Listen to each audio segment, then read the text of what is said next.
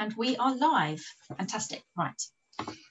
So I usually sort of wait for a few minutes just for the live to fill up.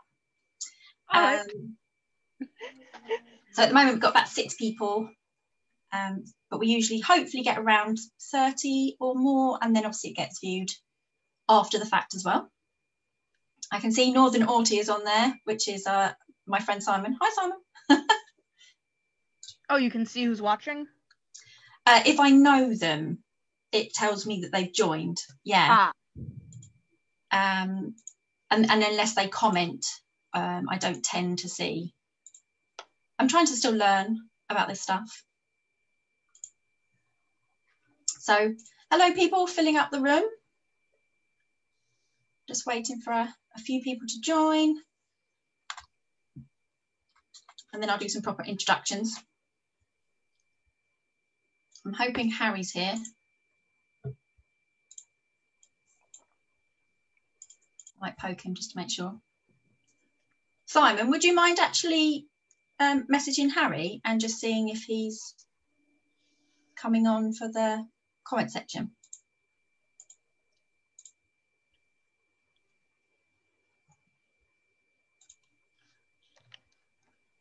And Kirsty's here. Hello, Kirsty. 9 people.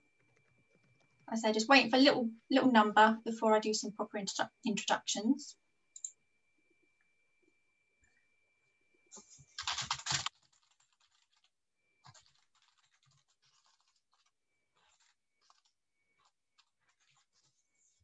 Just messaging myself as well.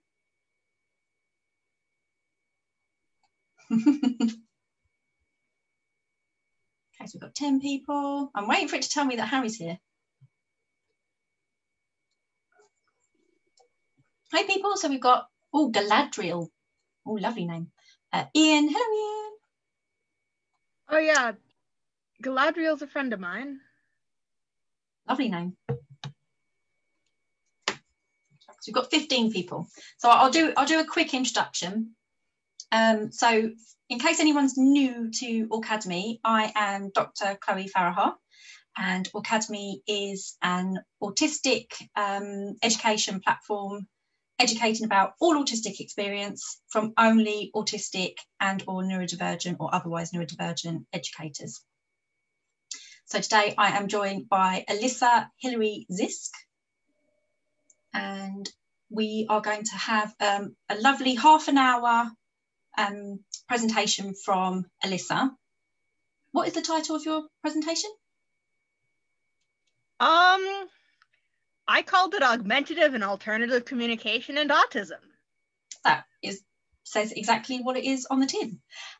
Yeah, and then what we would really like is if you have any questions for Alyssa in relation to obviously what Alyssa talks about in their presentation, but also relating to the autistic need for alternate means of communication. So if somebody's situation in mute, for instance, although I'm sure we can have those conversations as well about when alternate means of communication end up being needed and why, I'd be quite interested in. Okay, let's just have a quick look. Okay, so hopefully Harry's here. He says he's here. So Harry will be in the comment section, keeping control of you lot in the comments. And Harry, if you wouldn't mind, like the typical thing. Oh, you recommend using gallery view. Thank you, Harry. Where's the... I can't see that, Harry. Well, I mean, I'm going to stop sharing my end in a minute anyway. I just wanted a good thumbnail. So Harry's just telling me to use gallery view, which I'll do when I change us over.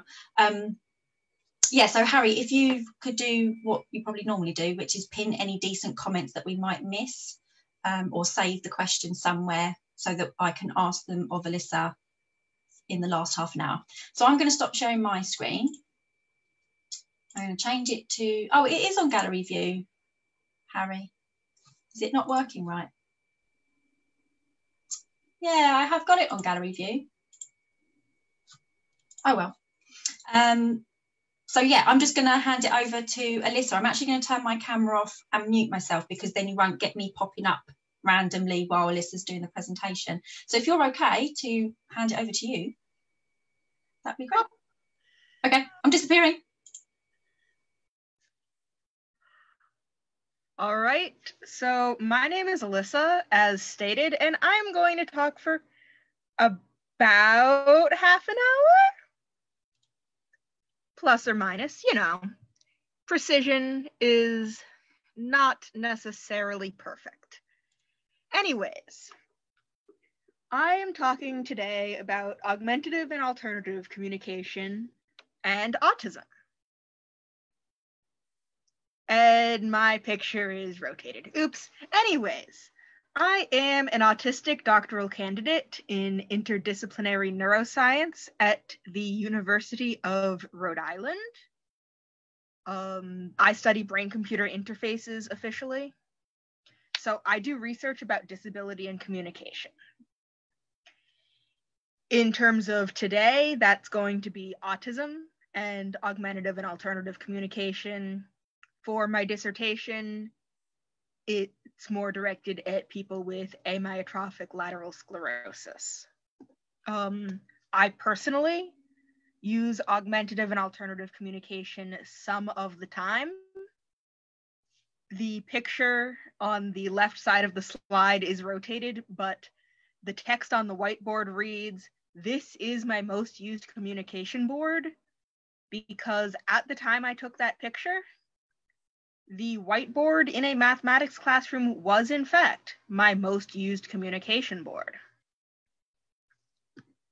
So first off, what is augmentative and alternative communication? It is a big umbrella term. It includes things like signed languages, not so much when it's used as a full language, but when people use signs to supplement speech. It includes facial expressions, it includes gestures that are not necessarily signs, it can include emojis, it can include texting and the use of the internet, it can include the use of dedicated communication devices or applications, like the Dynavox, like Proloquo for Text, like FlipWriter. Augmentative and alternative communication is really, really broad. The American Speech, Language, and Hearing Association, so wrong continent, I know, but they say it includes all of the ways we share our ideas and feelings without talking. We all use forms of AAC every day. You use AAC when you use facial expressions or gestures instead of talking. You use AAC when you write a note and pass it to a friend or coworker. We may not realize how often we communicate without talking. So everyone uses AAC is the real answer, but in practice, we don't usually call it AAC unless somebody needs it for disability reasons. So when I say that I am a part-time AAC user, what I'm saying is that some of the time I am not able to speak and therefore use alternatives. Why might autistic people benefit from AAC? Some of us aren't able to speak at all. For those of us who can speak, our ability to speak can vary over time.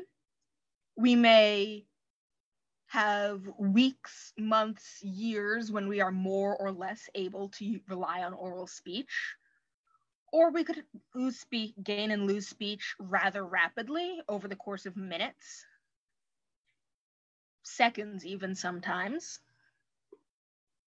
Our abilities can vary over time. Between environments, this can fit with situational mutism or selective mutism, but it could also relate to environmental triggers such as if you flash strobes in my face, I am not going to be able to speak for much longer. That is an environmental difference that could be relevant to my need for AAC versus my ability to speak. other environmental features, such as fluorescent lighting, such as background noise levels, such as scents, such as general level of stimulation in the environment, may be relevant to other autistic people in the extent to which they can or cannot rely on speech at any given time, and therefore do or do not require augmentative and alternative communication. Our speech abilities may vary between topics or types of communication. The more emotional content there is in what I am saying, the more likely it is that I will need to type in order to communicate effectively rather than using mouth words. The specific topic patterns may vary, but the existence of this kind of pattern is fairly common among autistic people. It is not unusual for high emotional content to cause difficulties with speech. And it may be better for us to type for conversations that are high in emotional content. And between communication partners, if, for example, I am in a situation where I can still speak somewhat, but my syntax is odd, a person who's accustomed to atypical syntax would still be able to understand me. I may choose to continue speaking. An unfamiliar communication partner is less likely to understand what I'm telling them, and I am more likely to switch to typing. Similarly, if syntax is becoming more atypical, I am more likely to switch to augmentative and alternative communication methods such as typing if I'm working with communication partners in a more professional environment, because typing with more typical language is a balancing act with speech in less typical sounding speech. Which one seems more professional? It's going to depend. Speech may vary. When you are considering the use of augmentative and alternative communication, there are several things to consider. One, portability. In different environments, you may have different needs for how portable your communication tools are. In my room, I can use my laptop because it's at my desk. I'm not needing to talk to people far away from my desk. Typing on it works. In a lab classroom, I am not going to carry my laptop to every single lab station that every single student is at in order to communicate with them when speech is not working for me. Instead, I will stick a bunch of index cards in my pockets, carry a pen, and handwrite. I'll leave my comments with the students. You'll need to think about how much portability matters to you and in what environments portability matters to you when deciding which augmentative and alternative communication tools you can use. Learnability, ease of use. Many people find icon-based AAC systems more efficient once they have learned how to use them because there are fewer button presses needed to communicate any particular word as long as they have the word programmed in. By using these icons in combination with a keyboard, they can communicate anything they want, and things they have icons for are faster. However, I haven't done this because I'm not a super visual person and because I already know how to type pretty quickly. So balancing how easy it is to use once you've learned it versus how much effort it takes to learn it, and what is and is not intuitive to you may be relevant in terms of what communication aids you choose to use. Many people who are already literate already know how to type in text. The learnability is right there. The question is whether or not this is the easiest thing to use in the long term. I just put up a bunch of things at once: privacy, visibility or markedness, modality, community, and audience. These have all gone up at once because I'm going to be giving them more attention on later slides. The final thing that I would talk about is control. This can be in terms of think parental controls, think in terms of who is making the decision. I am an adult. I make my own decisions about my own communication devices. Many applications are designed for SLPs or other clinicians to have some level of control over the device and the choices that are made regarding it. So when you're implementing a communication support, you want to think about who is in control of how this support works, who is making the decisions here. Ideally, it should be the person who's going to use this. So, privacy. Augmentative and alternative communication systems typically have log files that represent the use of that system. Every button press is frequently recorded. This information is typically accessible to clinicians. They think of this as a good way to collect data. With consent, I agree that it can be. If you are not aware of this and agreeing to this, I consider it to be a massive privacy violation. So, do you want something that has this kind of log file? Do you want to be able to turn it off? Who will you let look at it? Or this is now a screenshot of Proloquo for text on the health information. These are suggested saved texts. It is potentially useful for me to be able to save my diagnoses, my doctor's names, my insurance company, my insurance number, so that I can type them easily, share them easily, communicate them easily, without needing to remember them all and type them all out again and again and again. For example, I don't actually know my doctor's number off the top of my head.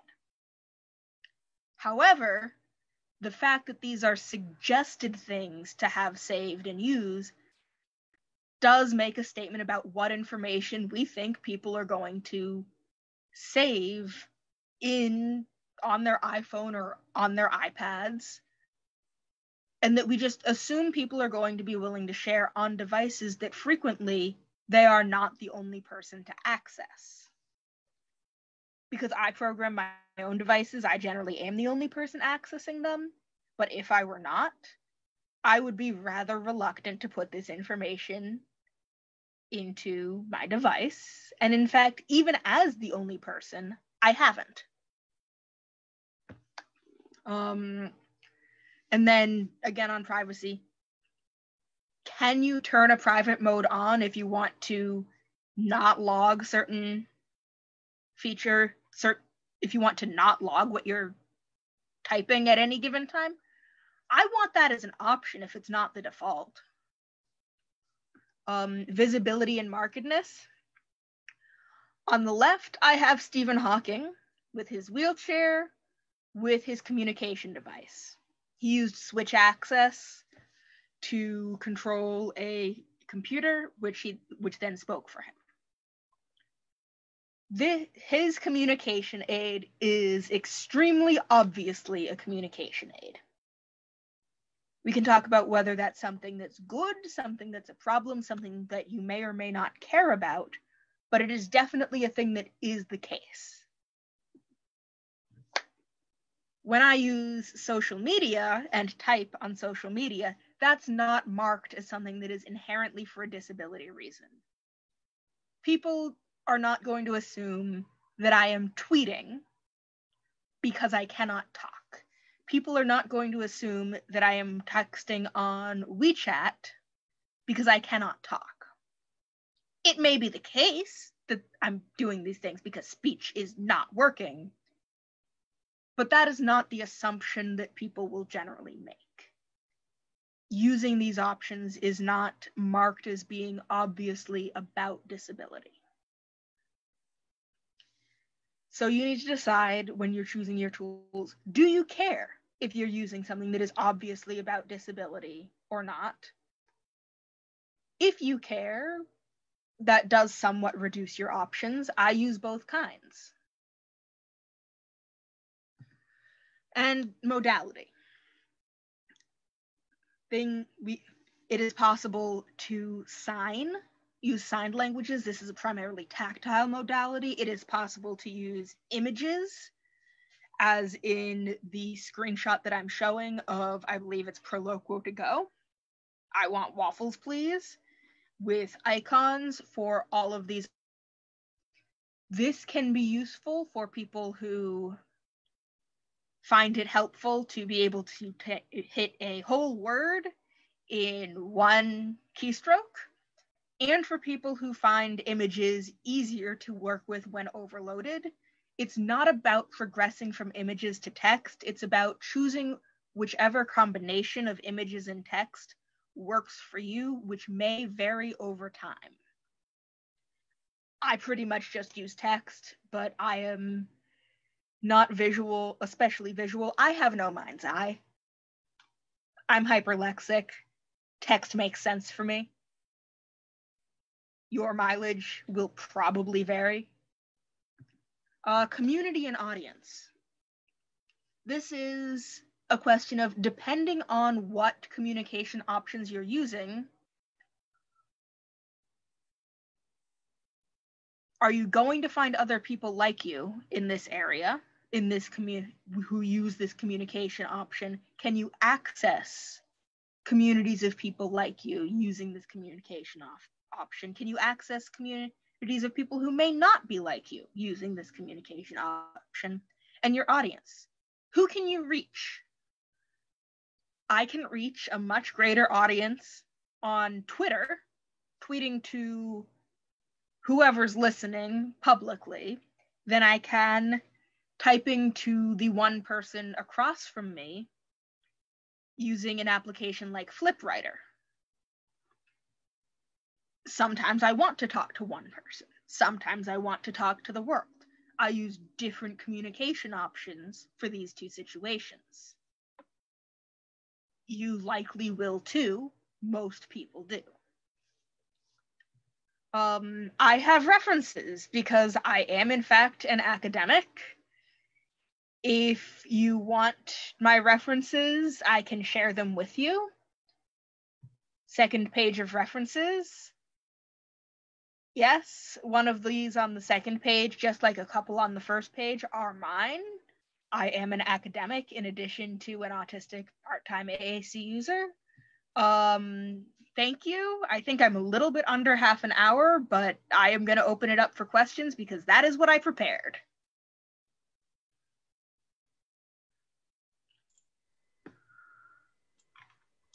That was great, Alyssa. Thank you. If you could stop sharing and then we'll be up on the screen. Fantastic. Thank you.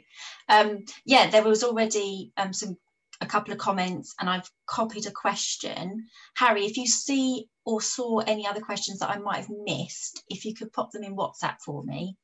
Let me bring up what I had in terms of questions, as well as some just comments from whilst listening. 2 seconds.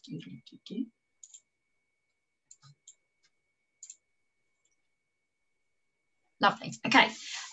One of my comments was, I hadn't even considered the privacy issue. And that's really interesting because I just didn't think about it, to be honest, that some of those devices would obviously have logs that other people may be able to access.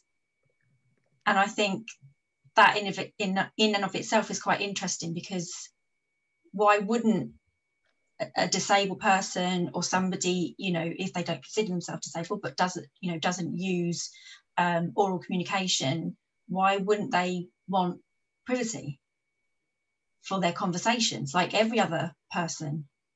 So yeah, I found that really interesting, how that wouldn't be a clear ethical issue. Yeah. So it is an ethical issue because let's say a disabled person who uses AAC all the time needs to, say, report abuse, possibly by the clinician or caretaker who accesses the log. Yeah. Yeah, no, you really need to be able to turn that off. Yeah. It's really bizarre, the fact that I would just assume, like any other conversation you have, you would have an element of privacy. So yeah, it's quite a worrying thing. And what if you don't have the ability to switch it on or off yourself? And how would you ask if, like you say, it's concerned for the if it's a carer, for instance, would they be happy to or willing to turn that privacy if there's a setting on or off? Interesting. Okay. I've got a comment that I noted from Susie Davey. Are you also looking at the comment section? I am. If it's the one about asking about communication options, interested in a small icon-based something. Oh, oops, I missed the icons part. I'm not as familiar with icon-based things because I use text. But Proloquo to go, Lamp Words for Life, Speak My Mind, I think might have something. There are a lot of icon-based AAC apps, and some of them have sales this month.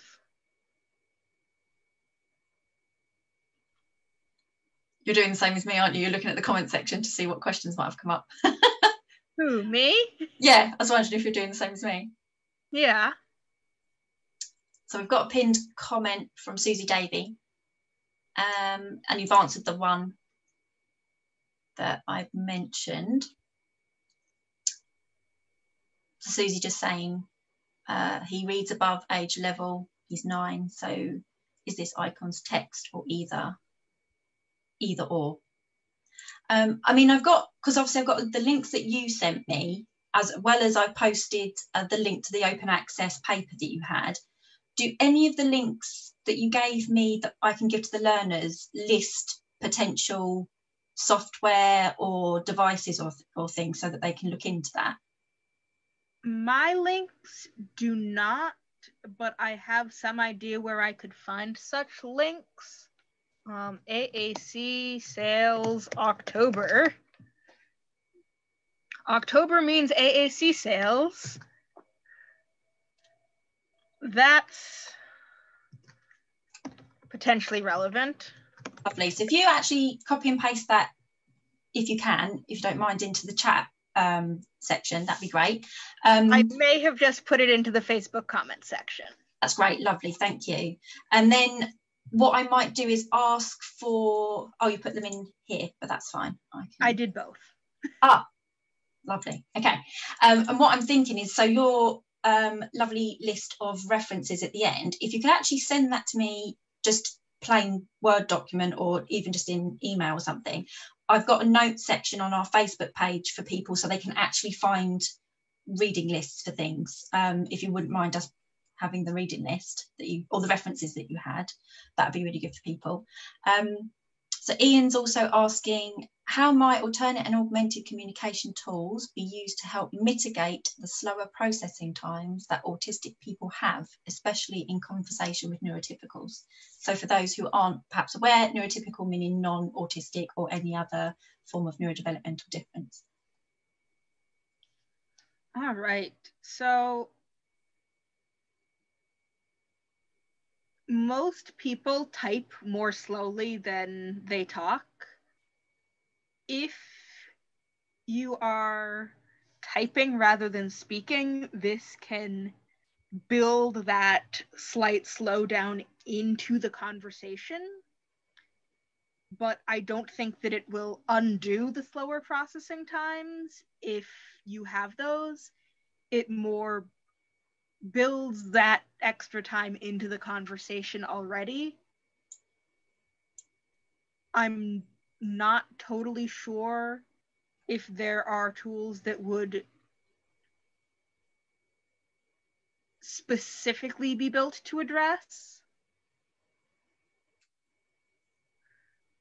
different processing times. So I've got a few questions of my own. We might not get through all of them if other people have got any other questions as well, but these are just things that I was quite interested in, sorry. And so I don't know whether you've answered this per se, but one of my questions, what's the nature of your communication? So do you consider, is it like autistic situational mutism? And what does it feel like when you're unable to use, I like your phrase, which is mouth words, because usually I would say orally verbalize, but I love mouth words, actually, the way you describe it. So yeah, what is the nature of your communication differences, if you're able to explain that? Yeah, so sometimes I can speak, and sometimes my speech sounds fairly typical, fluent if odd. Sometimes I cannot speak with my mouth at all, and sometimes I can use mouth words, but it is a lot of effort, even more than usual, and I may lose my track of what I'm doing mid-sentence, or only be able to get a word out at a time, or be able to respond but not initiate. These are all ways that my communication could go a little bit wonky. Situational mutism, I don't know if that's a specific diagnosis or not. If it's analogous to selective mutism in it is, sorry, we tend to use situational over selective because selective sounds voluntary. Yeah. So we tend to, yeah. Okay, in that case, that is not actually what I have. I may have gone through the DSM with a counselor that I was seeing at the time. And while I do have anxiety, I do not have selective or situational mutism. It is not really my ability to speak is not really correlated with my anxiety. And it is not consistent within any given environment. It relates more to my energy levels than anything else. So it's totally an autistic thing. It's reported and described by lots of autistic people who are typically considered speaking, but it is not situational mutism. And that's why I find it interesting, because obviously there's different reasons why a lot of us as autistic people might, for me, for instance, I don't experience situational mutism, and I don't feel that I experience what you experience, although I'd like to, if you're able to understand a little bit more what it's like or what it feels like almost. But I do experience difficulty getting my words out, and sometimes I will really slow down in terms of how I'm talking because I'm really struggling energy-wise. But I don't say that I don't think I experience situational mutism. It's not, like I say, it's not related to anxiety. It's usually related to executive functioning issues for me. So are you able to describe what it's like when you're not able to use mouth words? Just being unable to use mouth words doesn't feel like much, but if I can't use mouth words and I'm trying to anyways, it is extremely stressful, and I will feel like I can't come up with the right words, whereas if I start typing, all of a sudden I have all the words. Maybe speech is the problem. And because we did a session a few weeks back with Harry, Kieran Rose, and Senka, who all experience situational mutism. And when they experience it, it can be obviously anxiety related, that kind of thing, but also I hear a lot with people with situational mutism talking about the mechanics, like they physically cannot make the words form in their mouths, kind of thing. So yeah, it's just really interesting to hear the differences in how we may have different modes of communication or struggle to communicate. So for instance, if you don't mind, can you tell me why, when we met a few weeks back, you at that point needed to use alternate means of communication for me and Harry? And I was kind of excited, because I was like, this is great. I knew that you were, obviously I'd approached you because I really wanted to have somebody come on to discuss this topic, but I hadn't realised that you yourself also would have needed alternate means of communication. So I was like, this is amazing. We've actually got somebody who can talk about it from a first person perspective. So at that point, was that energy issues? You'd have needed to have asked me then. I don't remember. It happens often enough. Last night, when I was talking to Chloe, not Chloe, you're Chloe. How do words? When I was talking to Lydia on Click, Speak, Connect, also about augmentative and alternative communication, I needed to type last night because we'd had a fire drill earlier in the day, and that knocked speech out. So you mentioned, so I did have a question that was, is there a diagnosis for your particular difficulties at times to communicate using mouth words? But you said you'd kind of gone through the DSM with a counsellor, and although you couldn't see it as selective mutism, you didn't necessarily, did you see anything else? I mean, we're not very, on Aucademy, we're actually not about pathologising at all, but we just wondered if there was a particular... There is not. There needs to be better understanding of how inconsistent, unreliable, insufficient speech can work for autistic people, but there is not a specific diagnosis or subdiagnosis to describe having that happen. I suspect that at least one of those applies to most autistic people at some times. One of my questions is also that it's actually something I think Harry was interested in, is it frustrating, but on the flip side, is it also liberating to have to use alternate means? Using alternative means when necessary is extremely liberating, because it means that I can, go to the improv show, perform in the improv show, teach, go places, do whatever I want without needing to worry about whether or not speech is working at the time or will be working at the time.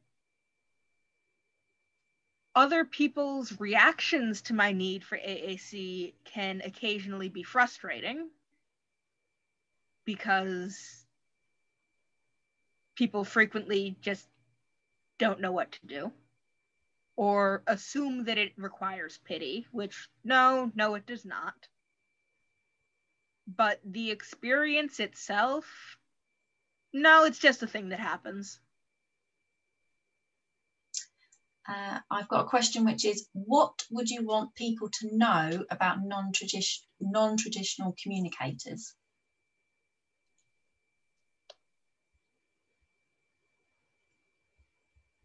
We're a big-ass group of people who vary a lot. Exactly what we need and what we prefer when communicating with us will vary. Ask the person. Thank you. That's actually, in and of itself, is quite important, that there's a large number of people who may not always use or ever use traditional communication. And something I was asking you earlier on was, how does your university and your supervisors, for instance, accommodate you? Fun fact, I am the first person at the University of Rhode Island to get part-time AAC use as a formal accommodation they obviously couldn't tell me that, but I could deduce it from the fact that I watched them put my accommodation into the system, whereas other accommodations people have had before were already in the system, and they were able to workshop and customize my wording such that it's now on its third revision of the wording. I think that third revision is probably my final wording. What I get is that I am entitled to use alternative methods of communication as needed for any given class, environment, supervisor. We're going to have a conversation about what methods work for me and which of those are likely to be best suited to the environment that I'll be working with them in. This has meant I lay claim to the one seat in a classroom that is within reach of a side whiteboard and scribble on it. It has meant I've used text to speech. It has meant that I've used the chat function in Zoom meetings. It varies because environments vary. And can I ask, do you know any sign, for instance? Is that something that you use or want to use? I've thought about learning it, but I do not at this time know sign. I do not know any signed language, to be clear. Not ASL, not signed exact English, not BSL. Although I guess you'd have to have enough people around you to know it, to be able to communicate with them with that method. That too. Yeah. So I guess, like say, if it's text-based, then hopefully the majority of people will be able to communicate with you in that way, or at least understand your communication in that, from that mode. And I asked you earlier on as well, before we came on, which was, how do your students react to you using alternate means of communication? It varies. As a teacher, I present it like it's just totally normal, by which I mean I don't really present it. I just, if it's needed, I pull it out and start using it. It's not something that requires comment. Most students follow my lead and do not comment. I have had a couple of students ask, which was fine, and I had one student really want to tell me that it was so sad that I couldn't speak at the time, which was awkward. Because I was really just trying to tell her how to fix her electronics circuit. And it's still, yeah, it's interesting, isn't it? Because it is, I say just communication, but it is just communication. So why would they need to feel, like you said earlier on, not to pity people because of their alternate means of communication? And I mentioned before we came on, like I say, I know a number of autistic students who are situationally mute. And regardless of what students I have, and obviously everything's online at the moment, I tell all my students, regardless of whether they've got an inclusive learning plan, which might be called something different dependent on your university and country, I imagine.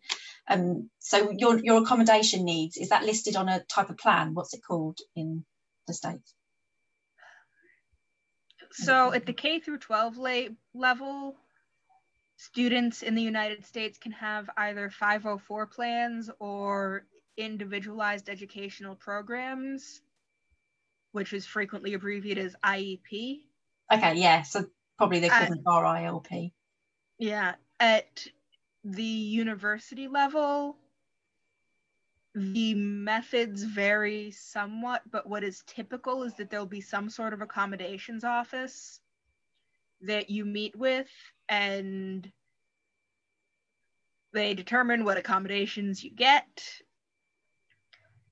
They have a letter that they issue that either they'll send to your professors or you'll send to your professors.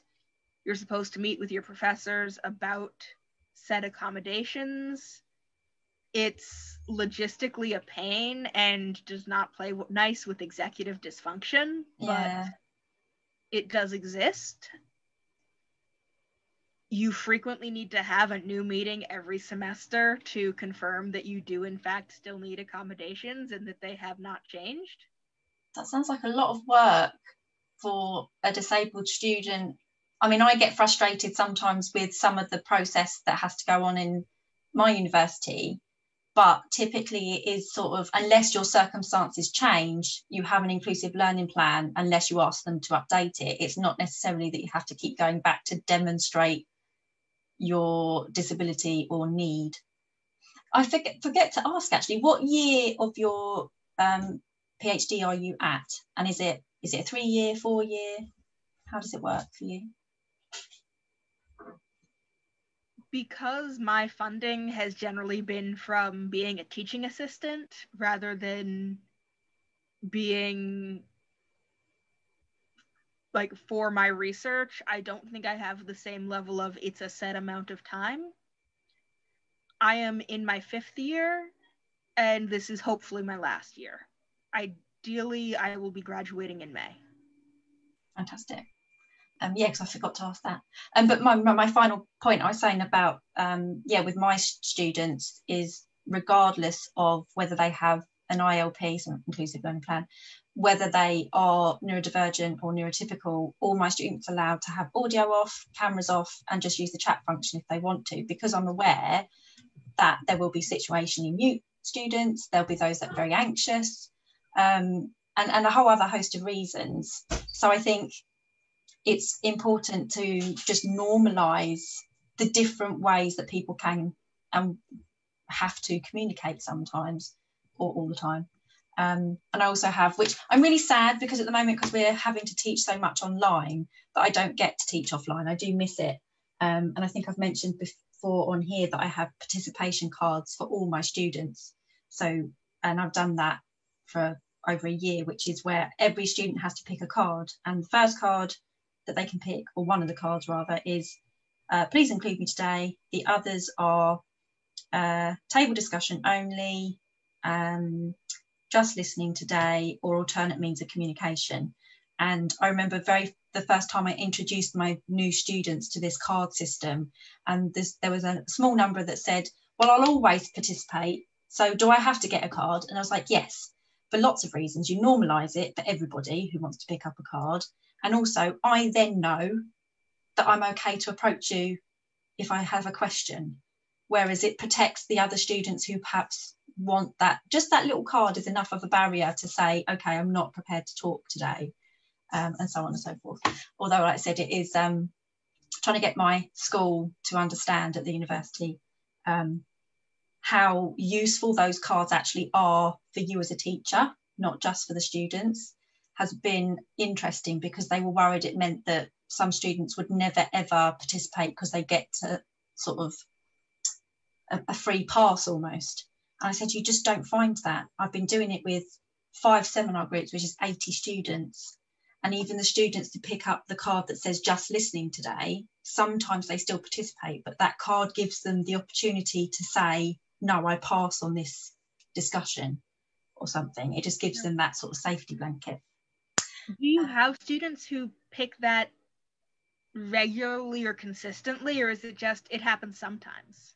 Largely, I would have had a small, very, very small number across my 80 students who would pick up the Just Listening Today card regularly.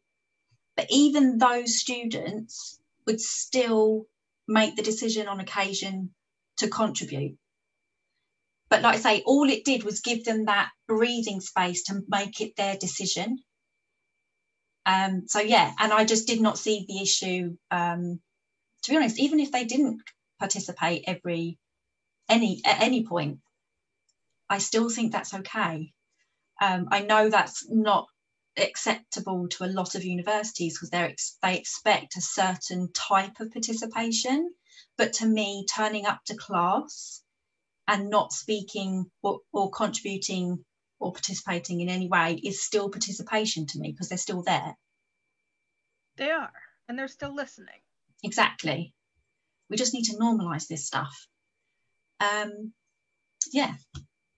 And I've popped your article up as well. So that, which is great because it's open access. So sometimes it's quite hard for people who don't have a university library account, for instance, to access those papers. So why that particular paper? Because it's accessible, or because it's your latest, or it kind of gives you a really good overview? It's actually not my latest paper. It's about 1.5 years old at this point, and I have more recent work on augmentative and alternative communication. But what it is a good overview of why autistic people may benefit from augmentative and alternative communication, even if they can speak, what barriers we may face in utilizing these communication tools, what tools we manage to use, and questions that require further research, of which there are a lot, because honestly, research on communication supports for autistic people tends towards being for young children, for people who don't speak at all, or directed at trying to get us to communicate as superficially similarly to neurotypicals as possible, none of which AAC, for speaking autistic adults, fits under. Just checking, because Harry's told me there's a couple of questions that I might have missed in the comment section. So I feel like, have you answered a number already, Alyssa? Or should I ask Harry to make that accessible? I've replied to a couple just by typing back, but I have no real memory of which ones I may have addressed in mouthwords. Yeah, I think largely you've answered my questions, which has been really... Oh, what's Harry's given me? Oh, okay. So Harry says, posting for Susie Davey, saying, totally agree, I'm NT, so neurotypical, and the only autistic I communicate really well with is my son. Saying that the only neurotypical kid I totally understand all communication with is my saying that the only neurotypical kid I totally understand all communication with is my neurotypical son. Maybe then there's often an element of miscommunication, but it is multiplied tenfold when communicate between ND, NT. I mean, we could really very briefly touch on, yes, that is typically the case, Susie, which is the double empathy problem. Short answer, yes. You can talk about it in terms of double empathy. You can talk about it in terms of theory of whose mind, which is what I often ask. You can talk about it in terms of similarities to cross-cultural communication, which I have a chapter about, which I referenced in the thread that comment is from. Fantastic.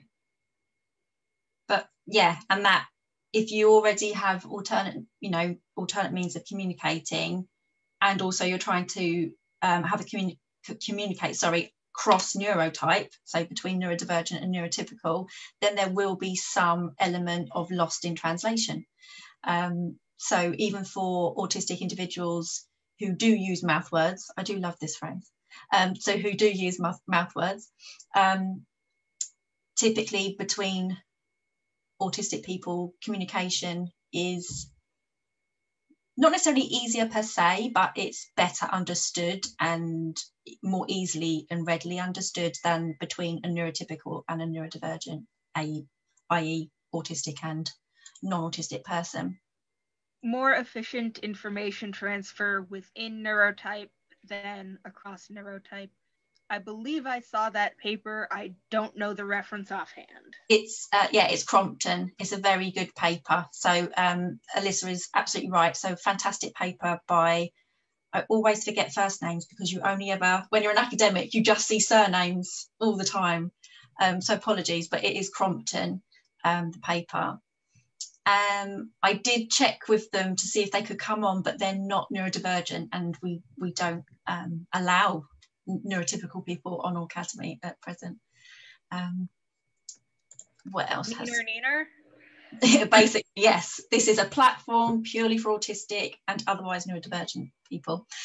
Simon asks, how can different forms of communication work on the phone for conversations? Because, and I know Simon, so I know that he really struggles, and a lot of autistic people struggle with phone conversations in general. And he says, especially with official or government bodies, because I know he struggles to talk to people on the phone. So any alternate means of communication you can use in that situation? Honestly, when I need to make an appointment with my doctor and they don't do online booking, I physically go there and talk to the person who is physically at the desk to make that appointment. Yeah, and we're going to really struggle with that. Like I say, I know Simon, and I know that there would be some difficulty there. I think I'm right saying that, aren't I, Simon, to actually turn up, especially in the UK with how physical distance is. So, for instance, the GPs, doctors, you really can't just turn up at the moment. No, I have not done that since physical distancing began. But what that largely means is I have seen the medical professionals I can make appointments with over the internet, and the others I have not. That is a very frustrating one, Simon. And I don't like talking on the phone much either, unless it's somebody I know and I'm happy to talk to them. And even then it has to be on my terms. I don't like being called out of the blue if I'm not expecting it. But I have on occasion rung GPs and things on behalf of, say, a student who's autistic and really struggles with the phone to try and support them. I had a train of thought and I've lost it. Been building cabinets and things today for Harry, so my spoons are running a little bit low at this time of night. I know what I was going to say.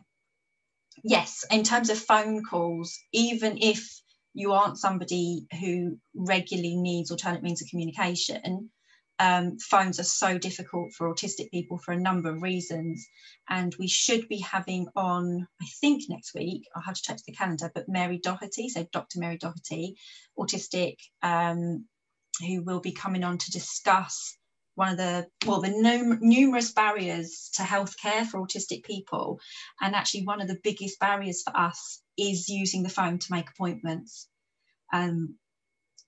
Not any other health related thing other than picking up a phone can actually really impact our health, because we really struggle to make those phone calls. And like I say, everything should be online right now. I should be able to make my GP appointment online. I don't need to talk to somebody. I've got another question from Susie Davey, or comment. So, have thought about signing with my son. Do you think sign would feel comfortable? Thinking my son would need his stim space and signing would be in the way. Think he may prefer to watch sign instead of hearing mouth words sometimes. And they just love how this is making them think more broadly. So you've given them that today as well. I'm so glad that you've been thinking more broadly. Those are very much questions you'll need to ask your son. I can tell you that signed languages work for many autistic people, but it's not all, and he may or may not be interested. And I can't remember how old Susie said their son was. I think, well, they said 9. They're 9, yeah. So Makaton, which is a basic form of sign, as I understand it. I don't know if that would be too basic for a 9-year-old. I really don't know enough about Makaton, I'm afraid. I know Jessica does, our admin manager. I've said it for a few years now that I would really like to learn BSL, so British Sign Language, for numerous reasons. I'd like it so that a number of the students I support, if we actually learnt it as a group, like say, because there are a number who are situationally mute, and for instances where, for instance, I go out with my partner, not so much now, but pre-lockdown, and he really struggles because he's autistic and ADHD in loud spaces. So if we go to a restaurant and it's incredibly loud, but we don't want to leave, we both put in music and share the music so that we're still connecting, but there's no way at that point really to communicate whilst you're eating your dinner, that kind of thing. So in those instances where he's really overwhelmed, you know, sign would be so useful. So I think it is something I'm gonna, me personally, if there's enough of us around in terms of people I support or friends, then I think it would be useful. Oh yeah, Susie was just confirming that they're 9. Okay, so it's just gone 9. So if anyone's got any final questions or comments, if you could pop them in now, otherwise we will start to wrap up. Unless, Alyssa, you've got any points or comments or questions, actually.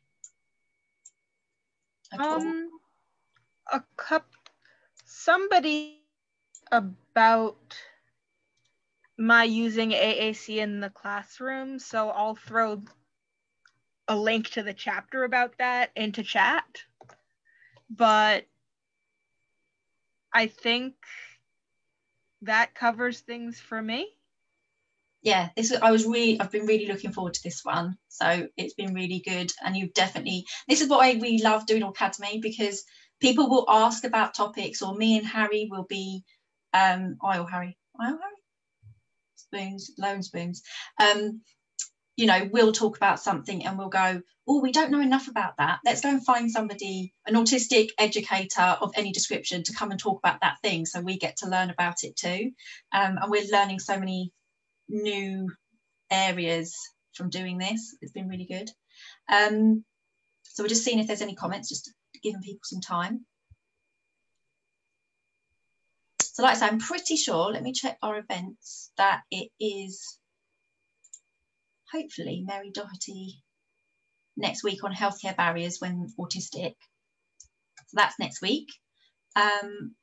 As always, if anyone is able to donate £1 for our speakers so that we can pay our speakers for their time, that would be really appreciated. Your comments are always useful as well when you're coming to participate with us, which is great. Also, just looking at the comments. It is Harry or I. Okay, thanks, Harry. I know, I get to a point where I'm like, I really don't know. Fetch a spoon for the potato. Okay, they're now playing on the joke that I call myself Dr. Potato sometimes. Well, I actually just say I'm a potato, and then Harry changed it to Dr. Potato. Well, if you have a PhD. Yes. And I call myself a potato because of the shaved head. So then Harry started with the Dr. Potato thing. Let's have a look. Okay, so people just having some comments, I think, about the healthcare barriers in phone and what have you. Taking my time. Susie's asking, does Chloe like chips? What is it? I do like chips. I'm not actually a potato. Oh dear. Yeah, so thank you so much, Alyssa. You've been really useful in helping me understand this a bit better. If anyone's got any other questions for Alyssa, you're welcome to pop them on Facebook and we can get them over to Alyssa, and I will try and get read the references that you had, because people might be interested in those, so I tend to put them in the notes on our page. So yeah, otherwise, thanks so much, Alyssa, but you're welcome to stay on here while I shut down live. And I think that's everybody's questions. It is. Okay, fantastic. Thank you, everybody.